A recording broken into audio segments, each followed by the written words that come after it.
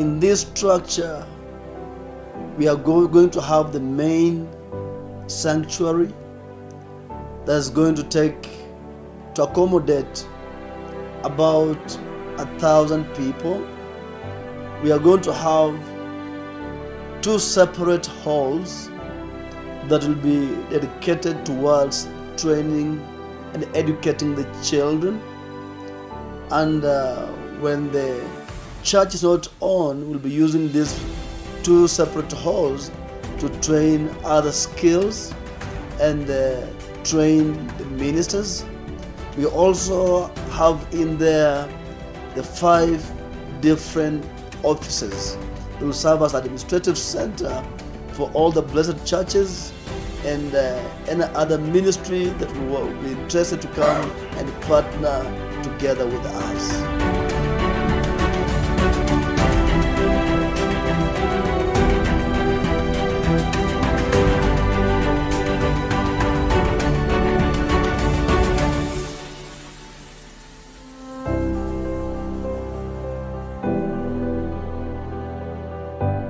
We see the need for the media station whereby we can put the message, the word, the gospel in the air. And this administrative center is going to host a great studio that will be used exactly to propagate the message, to reach out the word to the dying world. So as you stand with us, we are going to realize that the message of the kingdom is going to travel through the airs and reach many, many other lives.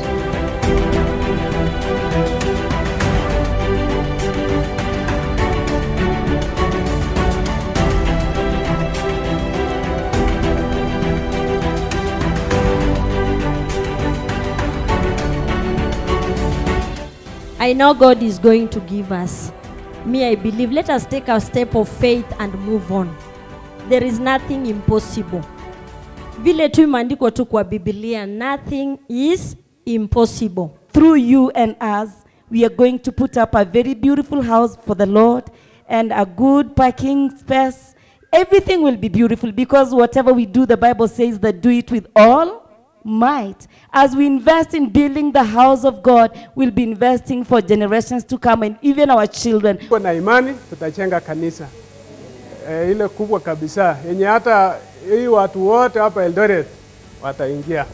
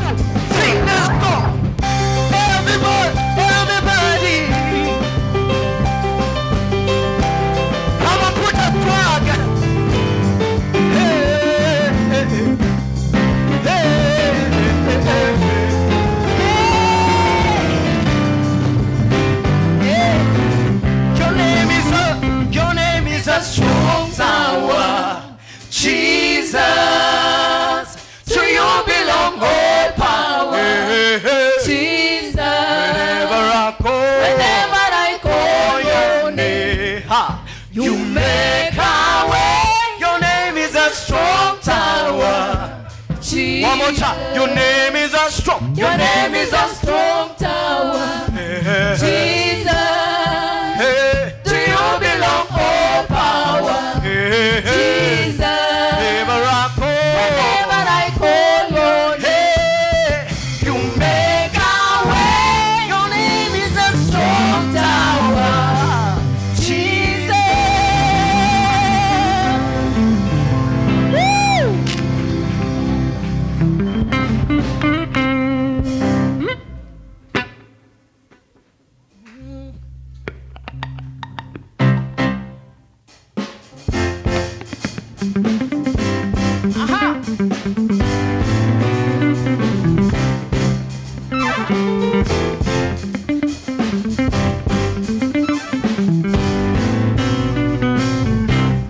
Umetenda mema, ewe Bwana, ndio maana mimi nakutukuza. Umetenda mema, ewe Bwana, ndio maana mimi nakupa sifa. Umetenda mema, ewe Baba, ndio maana mimi nakuabudu. Umetenda mema, Yesu, ewe Bwana,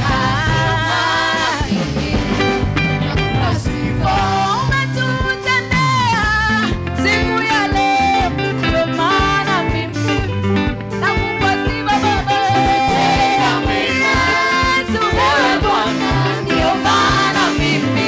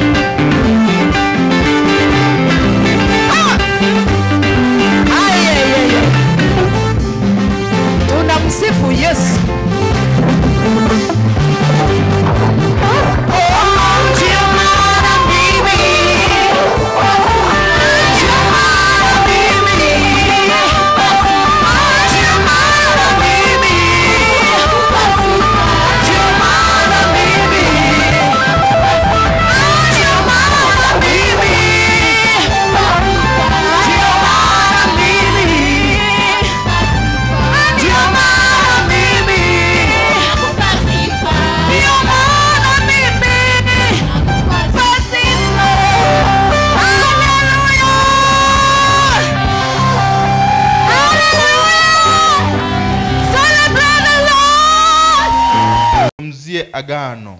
Because we are the people of the covenant. Kwa sababu sisi ni watu wa agano.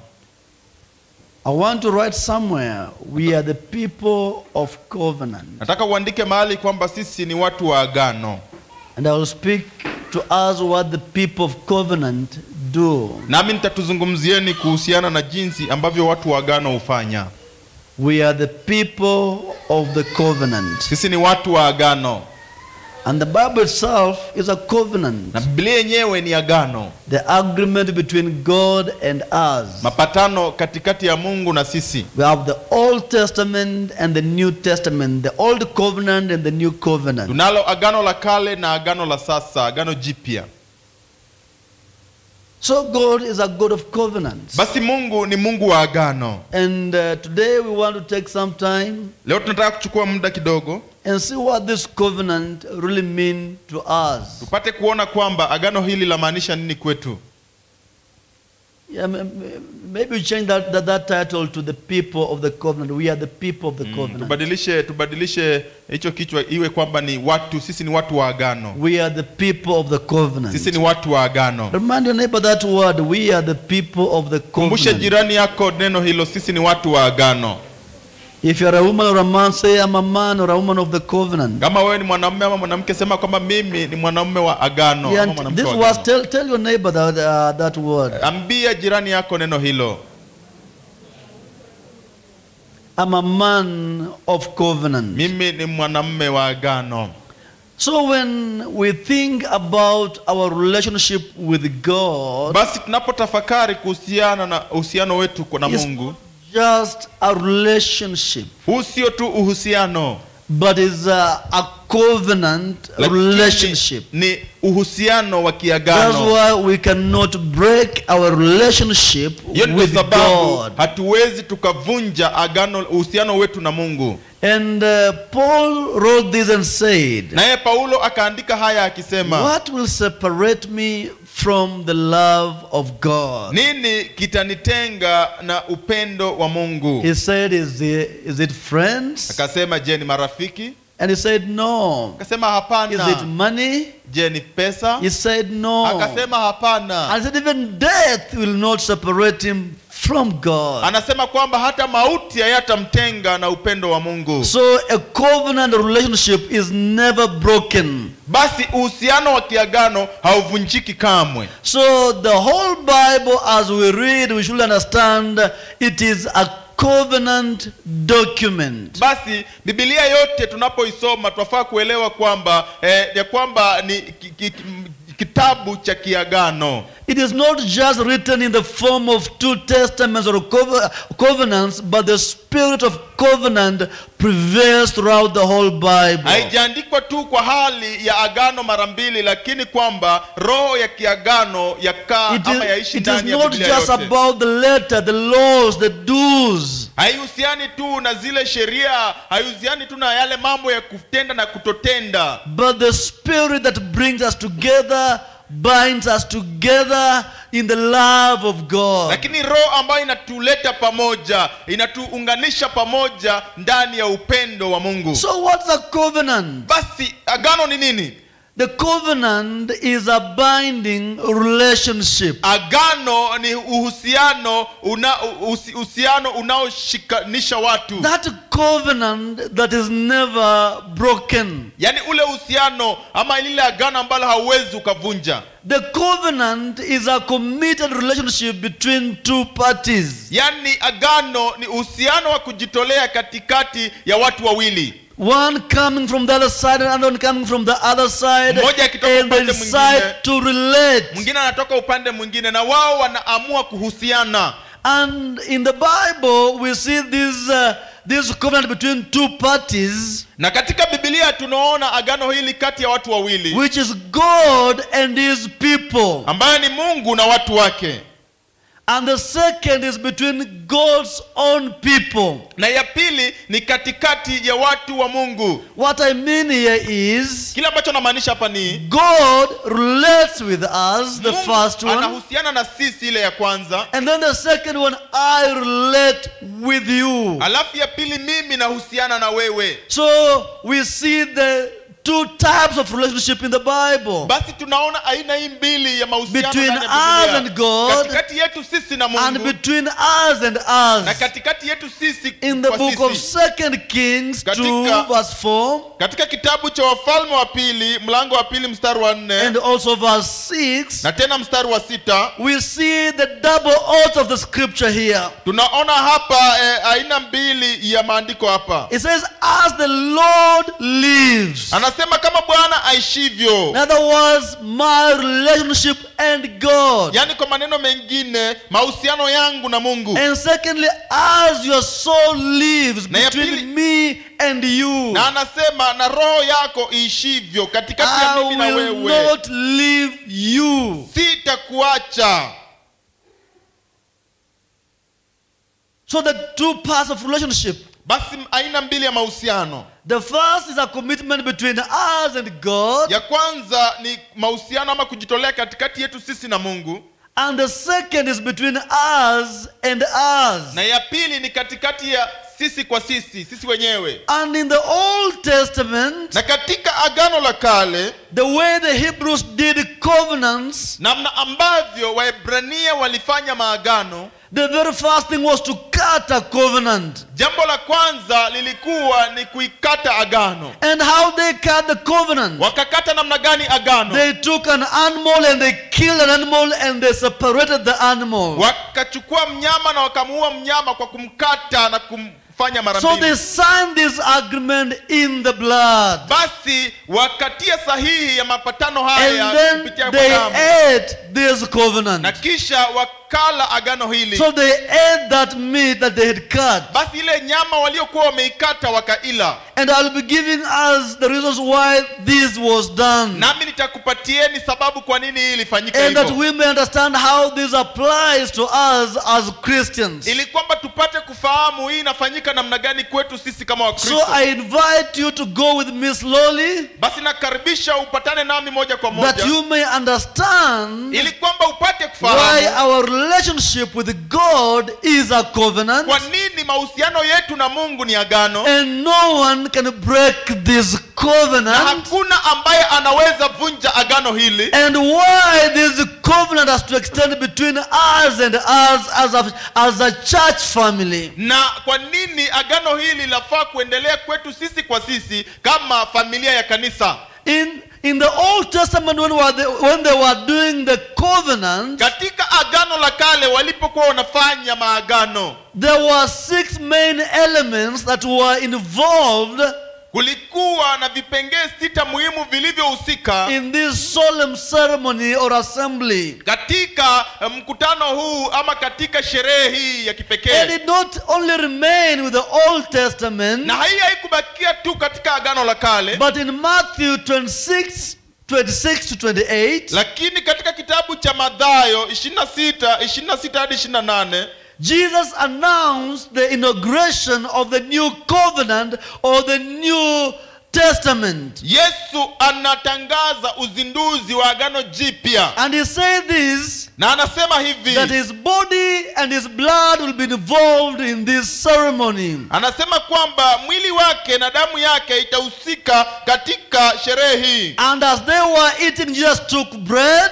Nao walipokuwa wakila, Yesu alitoa blessed and broke mkate, it, akabariki, akaumega, and gave it to the disciples, akawapa and wanafunzi said, wake, akasema, take, eat, this is my body. twaeni mle, huu ndiyo mwili wangu. Then he took the cup and gave thanks, Akakitwaa kikombe, akashukuru, and gave it to them, saying, akawapa akisema, drink from it, nyweni nyote katika hiki, all of you, nyinyi for nyote, this is my blood of the new covenant, kwa maana hii ndiyo damu yangu ya agano, which is shed for many for the remission of sins. imwagikayo kwa ajili ya wengi kwa ondoleo la dhambi. You see, as he did this, he was initiating us into the new covenant. Unaona, anapofanya hivi alikuwa anatuingiza katika agano jipya. And that's why we are saying we are the people of the Na covenant. hii ndio sababu tunasema kwamba sisi ni watu wa agano. I know the scripture in Matthew 26 to 28 is not new to you. Najua kwamba maandiko katika Mathayo 26 hadi 28 sio mapya kwenu. Because we do this more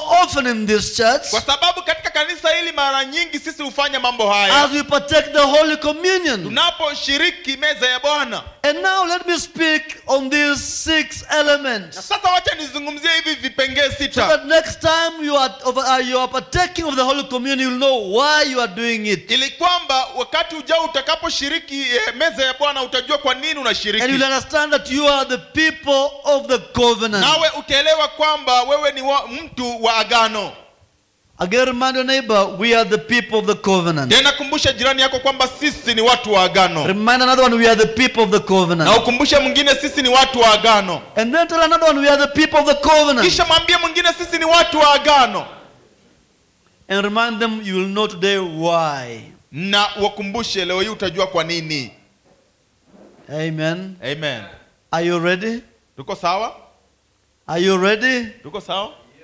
Now, sasa in the Old Testament we see the covenants. Katika agano jipya tunaona God with his people. Agano katikati ya Mungu na watu wake. We see people and people. Tunaona maagano kati ya watu kwa watu. We see the families and families. Tunaona katikati ya jamii. We see the marriages. Tunaona katika ndoa. The old covenants. Haya yote ni maagano. But what happened? Lakini nini kinafanyika? The first element that was taken, agano ya kwanza ambayo inafanyika, there was a covenant cut in blood. Kulikuwa na agano ambalo inafanywa katika damu. And this was called a blood covenant. Na hii iliitwa agano ya damu. And then after cutting the covenant in blood, na baada ya kuikata agano hii katika damu, then there were covenant oaths. Kisha kukakuwa na zile nadhiri za maagano. The blessings and the curses were pronounced. Laana na baraka zikatamkwa. In other words, the terms of covenant were being established. Kwa maneno mengine, misingi ya maagano haya ilikuwa inawekwa. And then there was the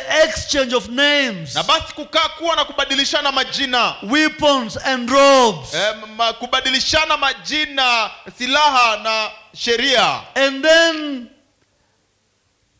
And then after this happening, there was a covenant mark or seal. Na kisha baada ya hii kulikuwa na ishara ya agano ama kuweka muhuri. Then there was covenant meal and ceremonial meal. Na kisha kukawa na chakula cha agano ama chakula cha sherehe. Amen. Amen. So let's start with the first one. Basi acha tuanze kwa ya kwanza. A covenant which was cut in the blood. Agano iliyokatwa katika damu. Because you not enter into covenant, kwa sababu hautaingia katika agano without the blood. Pasipo damu.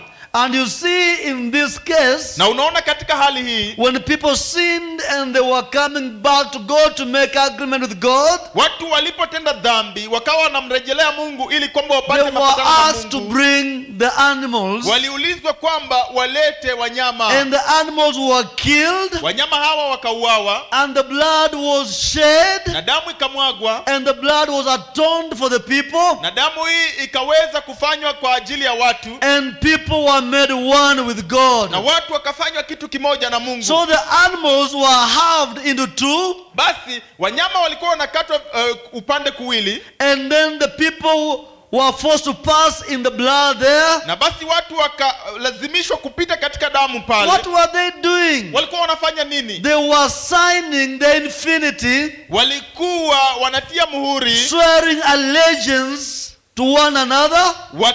Walikuwa wanatia muhuri kuhusiana na agano hili. I'm agreeing to be one with you. Wakitoa nadhiri kwamba kwa mmoja kwa mwingine kwamba nakubali kwa kitu kimoja na wewe. On the base of the palms, na katika kigaa cha mikono yao, they cut walikata the cross in there. Walikata msalaba pale. And there was blood coming out. Ukawa na damu inatoka. And they brought the two wrists together. Na wakalete vigaa hivi pamoja viwili. To mix the blood together. Ili kwamba wachanganye damu hii pamoja. And after holding for few seconds na baada ya kushikilia hivyo kwa masaa machache, then they poured this blood, they let this blood drop in a glass. Kisha wakaachilia damu hii ianguke ndani ya glasi of wine. Katika glasi ya mvinyo. And then they exchanged and drank together. kisha wakabadilishana na kunywa pamoja. What were they symbolizing? Walikuwa wanaashiria nini? They were saying, now your blood is my blood. Walikuwa wanasema sasa damu yako ni damu yangu. And my blood is your Na hiyo blood. damu yangu ni damu And yako. I'm drinking your blood as you drink my Nami blood. nanywa damu yako And unapokunywa from yangu. today we have become one thing. Na kuanzia leo tumefanyika kitu What kimoja. happened on the cross of Jesus Christ? Nini kinafanyika katika msalaba wa Yesu Christ Kristo? took upon himself our sins. Yesu Kristo akachukua dhambi zetu. He died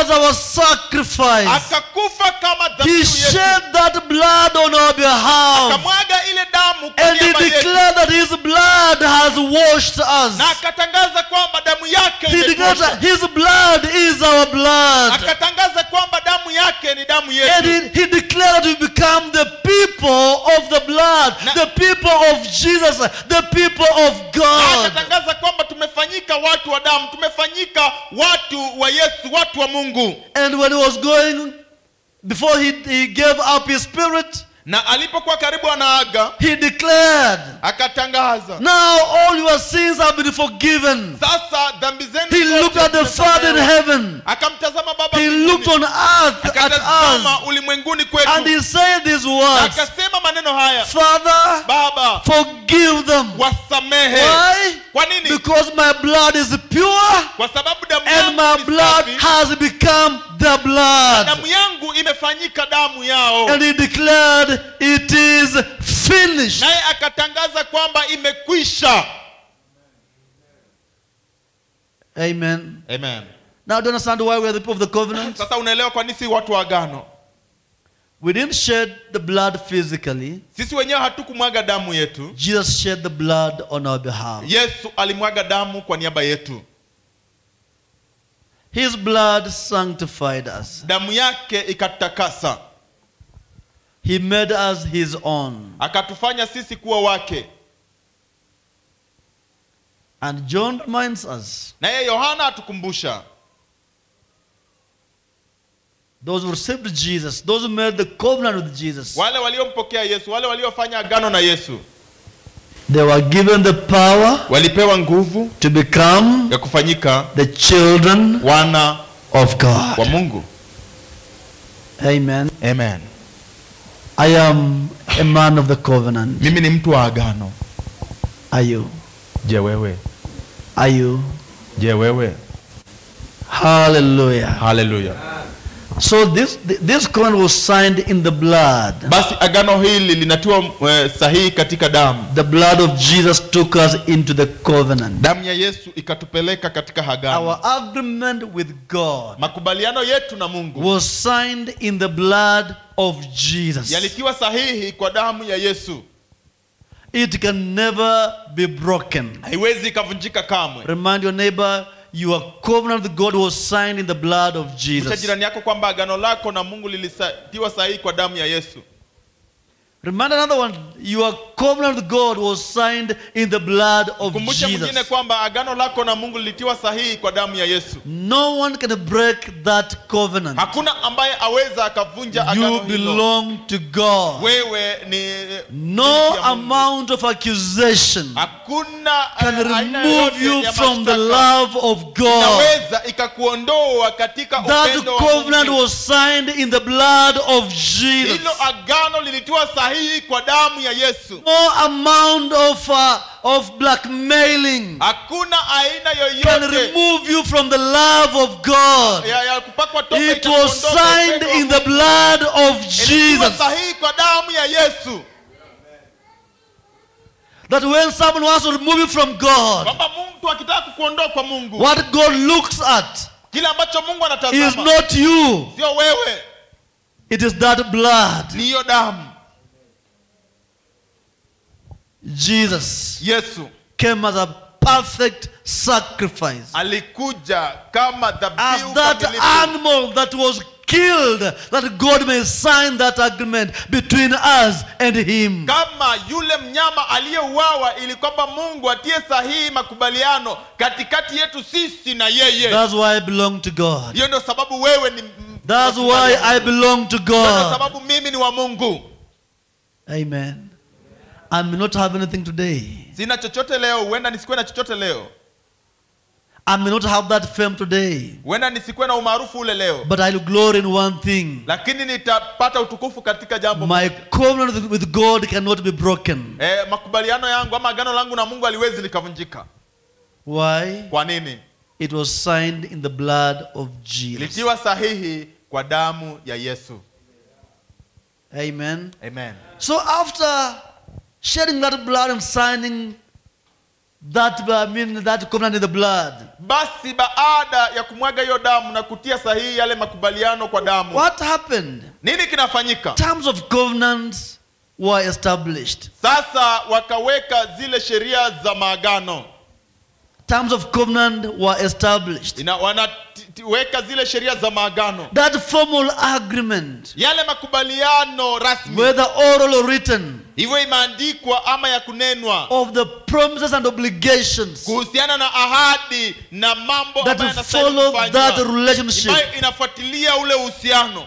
And that's why you see, ndio sababu unaona this Bible, Biblia hii, is that formal agreement, ni yale makubaliano rasmi that was written ambayo yaliandikwa about our covenant with God, kuhusiana na agano letu sisi na Mungu. because it was signed. Kwa sababu ilitiwa When I'm sick, sahihi, I go back to the terms of agreement, narejelea yale maneno ya and I remember the terms of agreement, nami nakumbuka sheria za that by my stripes you were healed. Anasema kwamba kwa mapigo yako, and I remind God that agreement. Nami nakumbusha Mungu makubaliano yao. When I'm sick, I go back to the agreement, napokuwa mgonjwa narejelea and I remind God of our agreement, nami nakumbusha Mungu that I will send my word that heals you. Nitalituma neno langu litakalo kuponya. When I feel I'm so broke, ninapohisi kwamba I go back to the agreement and remind God the terms of our agreement is that silver and gold, they belong to you. When I feel I'm being persecuted by the enemy, I go back to the terms of agreement and I remind God, and you say the victory belongs to you, and I declare the terms of the agreement. I don't know if someone's getting this. The terms of agreement were written. Others were given orally. Ingine ikapeanwa kwa njia ya kinywa. And that means na inamaanisha those parties entering the covenant, wale watu ambao wanaingia katika maagano, in the Bible it was between God and Israel. Katikati ya Mungu ilikuwa ni Mungu na Israeli. In this grace dispensation between you as a church and God. Na katika muda huu wetu ni katikati yako wewe kama kanisa and na in Mungu. These terms, na katika sheria hizi, He gave us this word, alitupatia hili neno, that all that you need, ndio yote ambao unahitaji, you will find here. Kwamba utapata hapa. Amen. Amen. And as that happened, na basi hii inapofanyika, the names, majina of the parties entering the covenant, ya watu ambao wanaingia katika agano, were put down. Liekwa chini. They were written. Ikaandikwa. And God summarized these terms. Na Mungu akatia mtasari sheria hizi. He summarized these terms in the word love. Akatia mtasari sheria hizi katika neno upendo. Love for God and upendo love for man. Na upendo kwa mwanadamu. Love the Lord with all your heart, with all your soul, with all your strength. Wako wote, kwa nafsi yako yote na kwa nguvu zako zote. And love your neighbor as yourself. Love God, love man. Nawe umpende jirani yako kama jinsi unavyojipenda. Yaani mpende Mungu, mpende mwanadamu. And these terms were to be read regularly. Na sheria hizi zilifaa zisomwe kila mara. So that you don't break on these covenant terms. Ili kwamba usivunje hizi sheria za agano. That's why this word is sweet to you. You have to read it every day. It belongs the covenant that you need. Hii ndio sababu kwamba neno hili nitamu kwa wafaa kulisoma kila siku, inabeba agano ambalo Make the Bible your friend. Wacha Biblia iwe rafiki yako. At your own time, read Genesis 31, 43 to 56. Kwa wakati wako mwenyewe soma Mwanzo 31 53 hadi 56. 43 to 56. 43 hadi 56. Read Exodus 24, 3 to 8. Usome Kutoka 24 3 hadi 8. And read 1 Samuel 20, 11 to 20. Na usome Samueli wa kwanza 20 11 hadi 20. And then the third thing happened. Na basi kitu cha tatu kinafanyika. They exchanged the names. Walibadilishana majina.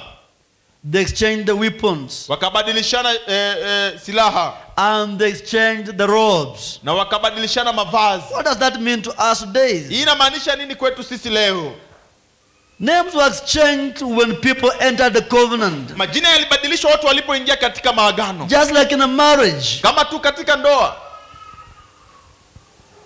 When you come, you take on the name of the person that you are coming in agreement to. Unapokuja katika ndoa, unalichukua jina la yule mtu ambaye mnakubaliana naye. And now they refer you by that person's name. Na sasa watakuwa wanakuita kwa jina la yule mtu. You are not born with that name. Wewe hukuzaliwa kwa hilo jina. But now you have the privilege lakini sasa of being identified with that name. Unayetunuku ya kutambuliwa kwa jina hilo. And you see the name represented the reputation. Na unaona jina iliwakilisha marejeleo. It represented the honor. Ikawakilisha heshima. And the resources of the person. Na ikawakilisha rasilimali ya yule mtu. If you marry a rich person, kama ukimuoa ama ukiolewa katika mtu tajiri, you pick that name and his fame. Unachukua jina lile na ushawishi wake. And people know this guy is very rich. Na watu wanajua kwamba huyu jamaa ni tajiri sana. So when you go, you walk with that name of that rich person. Sasa wewe unapotembea unatembea na jina la huyu tajiri. You walk with his honor. Unatembea na heshima yake. And even his wealth becomes part of you. Na hata utajiri wake unakuwa sehemu yako. And as we read in the book of Genesis chapter 17. Na basi tunaposoma katika kitabu cha Mwanzo specifically verse 1 to 16. Mwanzo 17 mstari wa kwanza hadi 16. We see Abraham and Sarah picking on the name of God. Tunaona Abraham na Sarai wakichukua majina yote ya Mungu. And in this God gives the letter H on their names. Na katika hii Mungu anapeana herufi cha katika majina yao. Which was of his personal name Yahweh. Ambayo ilikuwa ni jina lake kibinafsi la Yahweh. And we see Abraham picking on the new name Abraham. Na tunaona Abraham akichukua jina jipya Abrahamu. We also see Sarah picking on the name Sarah. Na basi tunamwona tena Sarai akichukua jina Sara. So they are all picking on the name of God. Basi wote wanalichukua jina la Mungu. That they may pick on the reputation of God. Ili kwamba waweze kuchukua urejeleo wa Mungu. That they may pick on the honor of God. Waweze kuichukua heshima ya Mungu. And the wealth of God. Na utajiri wa Mungu. What does that mean to us? Inamaanisha nini kwetu? In our new covenant with God, we picked on the name of God. Katika agano letu jipya na Mungu tunachukua majina yote ya Mungu. That when we are in need of health, lakini unapokuwa katika hitaji la kupona, we picked on the name of God, which means I'm the Lord that healeth you. Unalichukua jina la Mungu limaanishalo mimi ni Mungu. When you are in need of peace, unapokuwa katika hitaji la amani, on the name of the Lord, that means I'm the Lord that gives you peace. Nalichukua jina la Bwana lisemalo mimi ni Bwana nikupeaye amani. And the weapons were also exchanged. Na pia tena wakabadilishana silaha. Which was the pledge of protection. Ambayo ilikuwa ni maungamo ya ulinzi. A pledge of peace. Maungamo ya amani. And when I was taking your weapon and you are taking my weapon, basi mimi napochukua silaha yako na wewe unachukua yangu. I was simply telling you, nilikuwa nakuambia tu, I will never strike you with this weapon because it is yours. Sitawahi kukupiga kwa silaha hii kwa sababu hii ni yako. And no attack will ever come from your friend. Na hakuna shambulizi lolote litakalo kuja kutoka ndani ya rafiki yako. And what it means here is that we've picked on the peace of God. Na kile ambacho kinamaanisha hapa ni kwamba tunaichukua amani ya Mungu. Tell your neighbor you've picked on the peace of the Lord. Mwambie jirani yako tumeichukua amani ya Mungu. Inquire from him what is troubling him. Hebu jaribu kumuuliza nini kinamsumbua.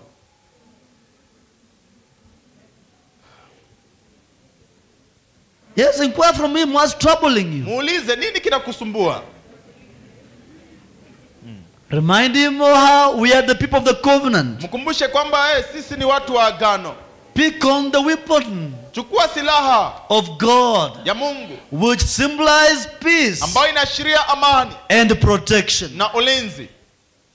May God protect you. Mungu akulinde. May God give you peace. Mungu akupatie amani. Hallelujah. Hallelujah. And also they exchanged the robes, Na tena wakabadilishana mavazi, which symbolized position, ambayo iliashiria nafasi. the preferring of the other, Yani kumpatia yule mwingine nafasi. a willingness to seek the promotion of the covenant friend. Yani ile kujitolea, hiari ya kutafuta kupandishwa cheo Even cha to the rafiki point of wa kiagano. self-sacrifice. Hata kwa kiwango cha wewe mwenyewe kujitolea dhabihu. See in 1 Samuel 20:11 to 17, Hebu tazama katika Samueli wa kwanza and 20. specifically like 1 Samuel 23:14 to 18, Samueli wa kwanza 23:14 hadi 18. we see the covenant between between Jonathan and David. Tunaona agano katikati ya Daudi na Yonathani. Jonathan's father was the king. Babake Yonathani alikuwa ni mfalme. So the apparent heir of this kingdom was Jonathan. Basi mrithi wa moja kwa moja wa ufalme huu alikuwa ni Yonathani. And Jonathan made a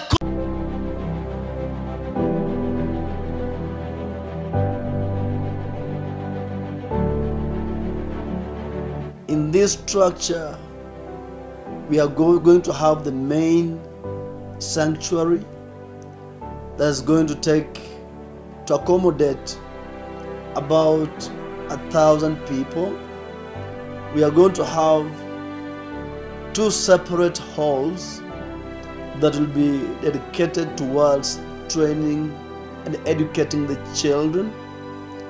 And when the church is not on, we'll be using these 2 separate halls to train other skills and train the ministers. We also have in there the 5 different offices. It will serve as administrative center for all the blessed churches and any other ministry that will be interested to come and partner together with us.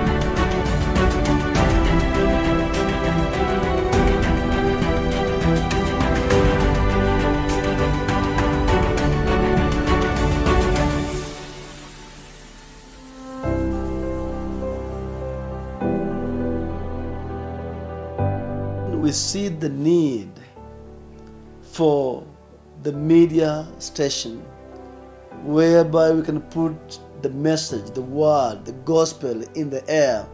And this administrative center is going to host a studio, a great studio that will be used exactly to propagate the message, to reach out the word to the dying world. So as you stand with us, we are going to realize that the message of the kingdom is going to travel through the airs and reach many, many other lives.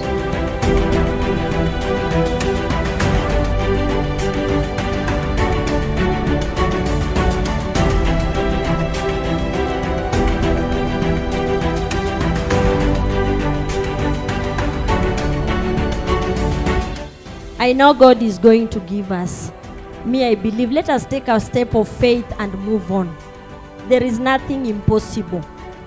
Vile tu imeandikwa tu kwa Biblia, nothing is impossible. Through you and us, we are going to put up a very beautiful house for the Lord and a good parking space.